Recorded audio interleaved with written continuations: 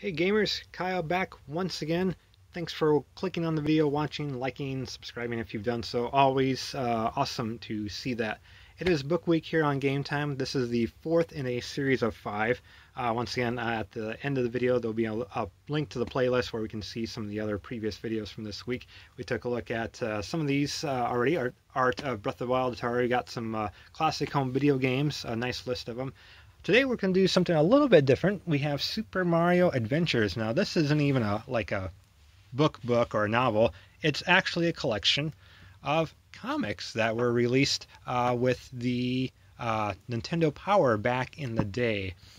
I think it's a 10-part series, and it does have a bonus story at the end where he meets Wario. It's kind of one of the first times we see Wario, so that's going to be kind of a fun one. We get to see it's a 12-part series, and of course Mario vs. Wario extra bonus one at the end. So get to see the contents there a little bit, art and story from who that's from. 1993 is when it originally came out, and it's not really based on any Mario game. It's kind of its own silliness, but if anything, it's actually more Mario World because it does introduce like Yoshi and the Wigglers.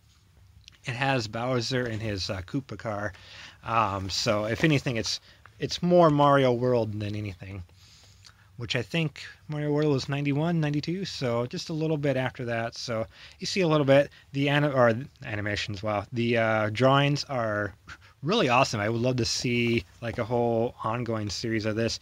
And one thing about this particular story as well, and the writers, it's funny. It's very funny. It's definitely with the illustrations here. Mario looks down a pipe. Oh no, it's a piranha plant. See Luigi's reaction.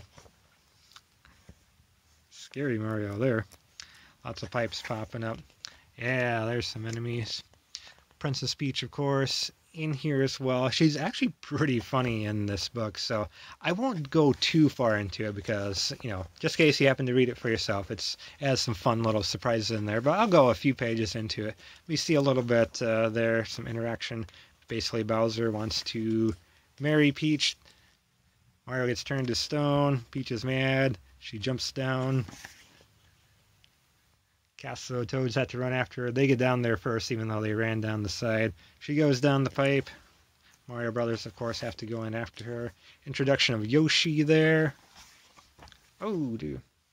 See a little bit what that's about. I like the Toads in this. Pretty silly there. But yeah, just the dialogue is funny. A lot of the illustrations are funny. They meet like a normal-looking guy. I think he's a salesman of some sort. And like I say, it was done in Nintendo Power back, what we say, 93. So it was like a 12-part saga, so must have went for the entire year. I remember reading these. I don't think they were in Nintendo Power. I think I had a collection when I was a little bit younger. I remember being in grade school and reading through these. It was like in a separate book. They weren't in the actual Nintendo Powers. So seeing a lot of this, again, just brings back a lot of memories. You get to see the Koopa Kids.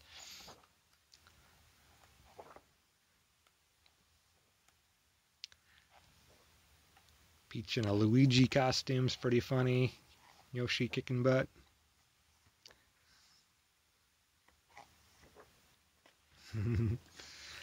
Lots of fun stuff there.